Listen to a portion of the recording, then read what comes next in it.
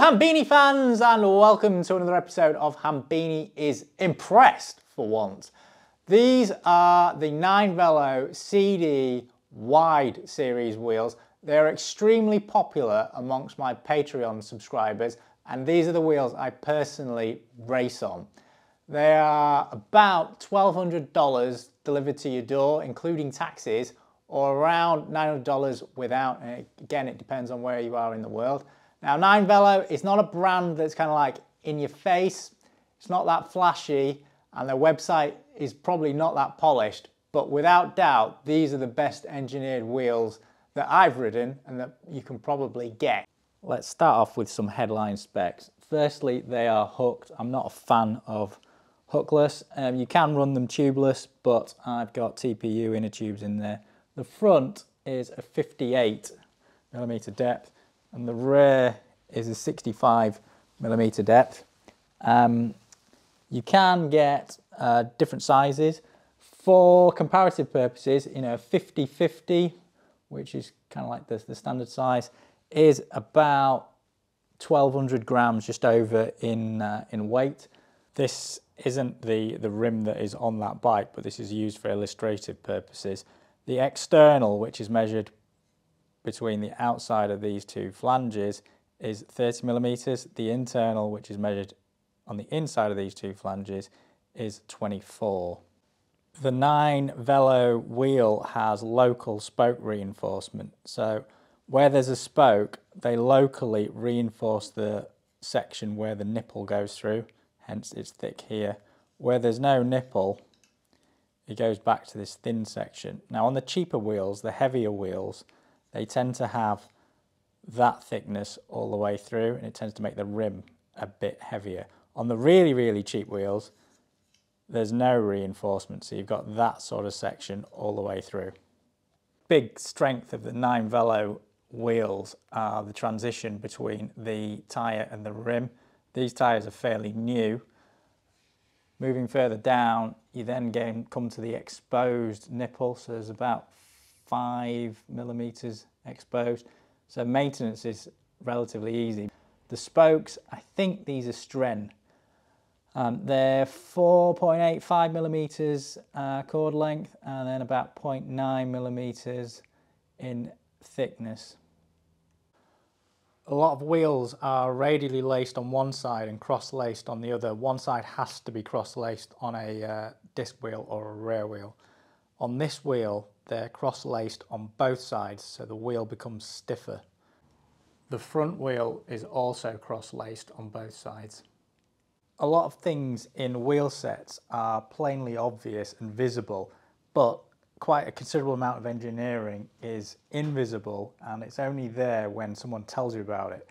One of the big differences with these hubs are the bearings. So this is a normal-ish bearing that you see on quite a lot of DT hubs and hubs from sort of generic manufacturers like Hunt. And this is one from this 9 Velo. So they're the same bore size and the same outer, but check out the thickness difference.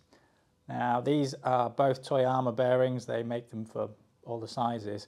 This one, which is almost 30% bigger than this one, has 4 times the stiffness. So that translates to a much better ride. And if you don't use the full stiffness, it will generally last longer. If you multiply that stiffness over 4 bearings, 2 on each wheel, that's a considerable difference. Again, another subtle difference.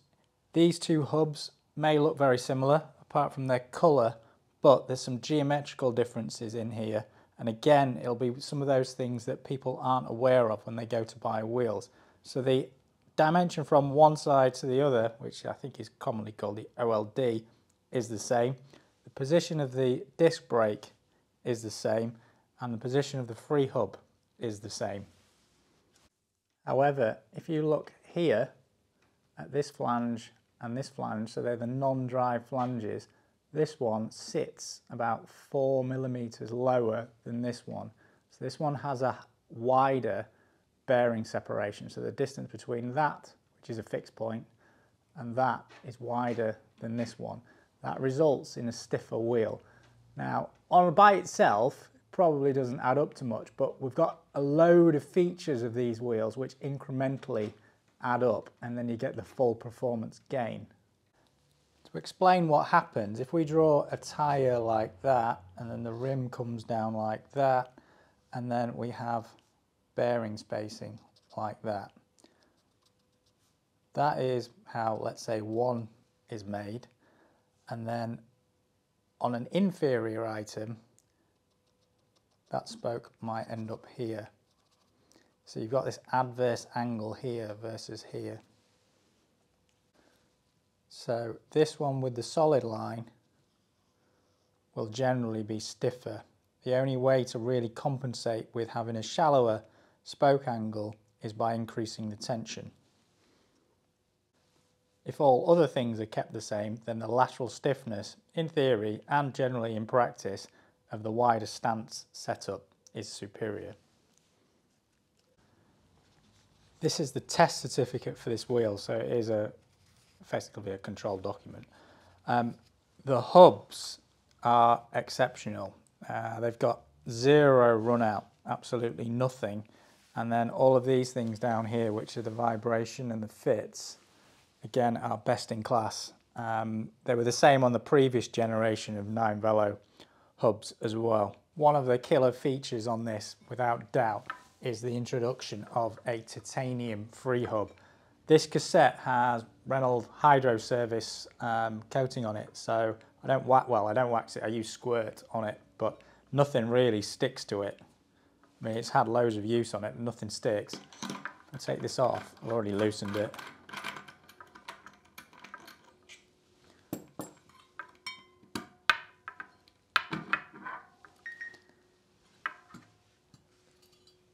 This is the titanium free hub. There's not a mark on it.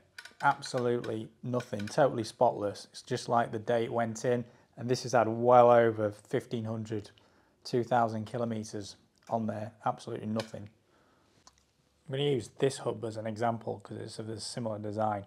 The hub has a 45 tooth ratchet. The odd number is preferential from a vibration perspective because you're going to get less chance of a harmonic. This is a ratchet system, so you can undo that, pull that off, and that's how it is set up inside. So this is very similar to what DT had not that long ago, but the patent ran out. There are some subtle differences, obviously the bigger bearings that I've spoken about, but also with a normal DT hub, you need a special tool to get the bearings out. On this one, you don't. You can just use a normal press and then fish the bearings out. Again, this has been pretty much faultless. The one on the bike, obviously I've got this one, so it's just easy to show you.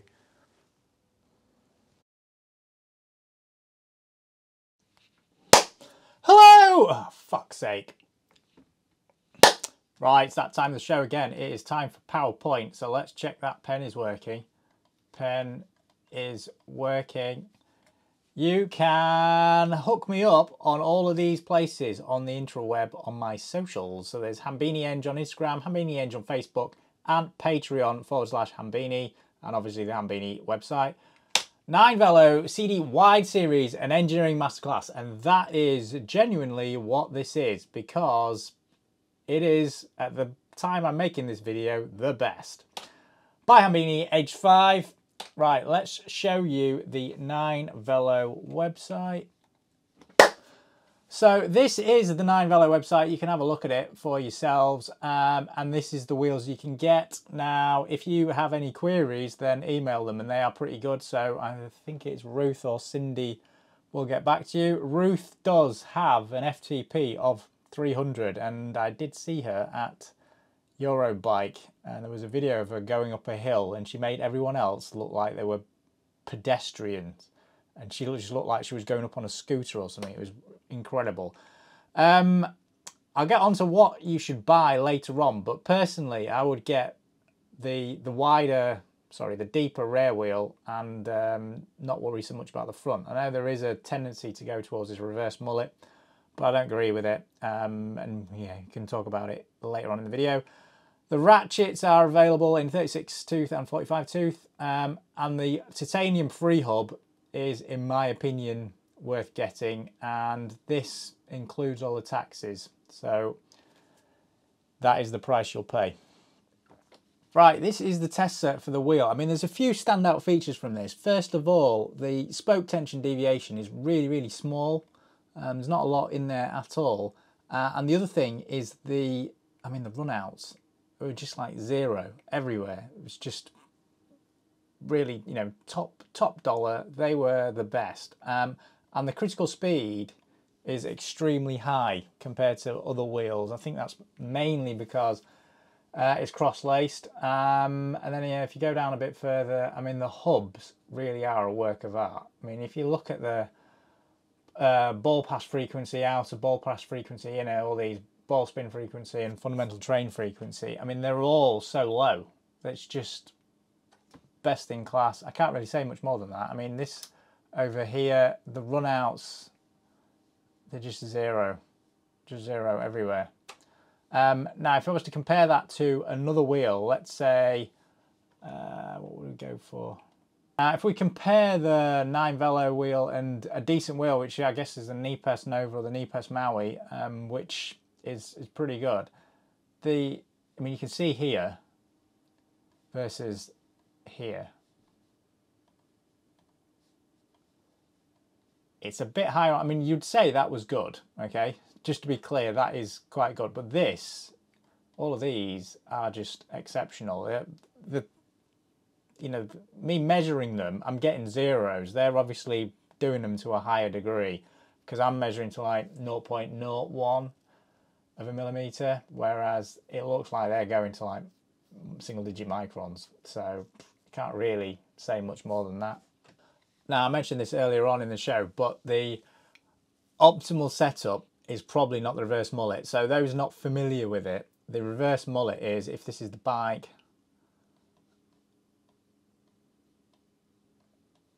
there's the back wheel and there's the front wheel. This one is deeper than the back wheel, which is shallower. Okay, I'm just going to rub that out. Now, if you're going to get a deeper wheel, one of the trade-offs is, and I think it's really the only trade-off, is it's going to weigh more because the rim weighs more, or carbon weighs more than air. So where there would be air if you had a shallower wheel because there's a spoke surrounded by air, you've then got carbon, which weighs significantly more.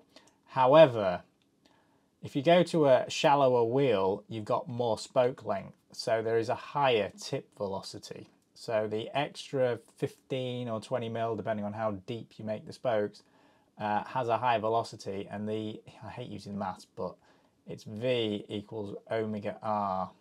V is velocity, omega is angular speed, so read that as RPM, or you could even use that as ground speed, and then R is the radius. And then to even add some more maths to it, the power required is power equals, it's the cube of the speed. So it's proportional to V cubed. So a small increase in the tip velocity has quite a big increase in the power, and then you get that from the longer spoke. Now the other thing is, because the spoke is longer, there is a larger wetted area. Now, if you're not interested in all of the maths, and to be honest, I wouldn't be, think of it as an egg whisk. So this is your egg whisk over here, yeah, which is a smaller diameter than the bigger egg whisk. So a bigger egg whisk causes more turbulence. Even if the flow inside the container is whisking around, going around, it's worse if the egg whisk is bigger. So there we go. Now, one thing that's a bit more subjective is the handling. Now, I'm of the opinion if you can handle like a 50 millimeter wheel at the front, it should be all right with a 50 millimeter wheel at the back. If you go to a wheel combination where you can't handle that, then it tends to make the handling more like a rudder-like, more like a boat. So if you put a 65mm, or like, for argument's sake, let's say you put an 80mm or 100mm wheel on the front, it tends to make the handling quite crap. So I tend to have the big deep wheel at the back and then the narrow wheel at the front. It's, you know, that's going to be one of those things that's up to the individual. Right, the bits, the tip bits, they're good. It is extremely well engineered. I think you will find it difficult to find a better wheel than this. And that's not just because it might be a Hambini special, it's just the bits that they've used, they can't contribute to a Hambini special. The build quality of the wheel is A+, no doubt about that. Again, you might say, oh, it's a Hambini special, but there's loads of people with them and no real problems. This is one of the few wheels that comes with a titanium freehub, and I think it is worth every penny because, I mean, I race on these things, and back when I was slower, I didn't notice it, but the freehub, especially on the back cogs, would tend to bite into the alloy, whereas with a titanium one, it doesn't even touch it. You know, you can put as much torque as you want through it, no problems at all. And I think it's reasonably priced. Now, given that all the taxes are included, it's like £1,000, just over maybe £1,000, which I can, you know, appreciate. That's a lot of money, but this exceeds the build quality of wheels that are like double the price and the performance of it. I mean, the aero is really good as well. This is something I wanted to address. There are loads of fake reviews and loads of bots or fake user IDs on Instagram and Facebook and a lot on YouTube that are there to shred other people's reputations, myself included. To be honest, I don't really care, but if you're making a buying decision, then just bear that in mind. On Patreon, these are, I think, the most popular wheels that they have, and there was no one on there that gave any negative feedback. If anything, when there was a query or a question, apparently 9Velo were all over it. So take from that what you will. Now the bad. Now the marketing is not that polished. Now some of the people I asked about this said, well, it probably is polished because maybe they're going down a different route. They haven't spent anything on Instagram. They're just doing it because of almost engineering arrogance, which is, I guess, an interesting theory. But really, you know, it looks like they've spent the money on the engineering and, you know, said marketing sod off. Right, questions, comments. Right, please comment below, like and subscribe. Remember to follow me on Instagram and on Facecloth. Our website is hambini.com, and remember to flash me on Patreon. Right, that is the end of the show. If you did enjoy it, remember to smash that like button. If you didn't, go screw yourself. And as always, keep banging your hairdresser.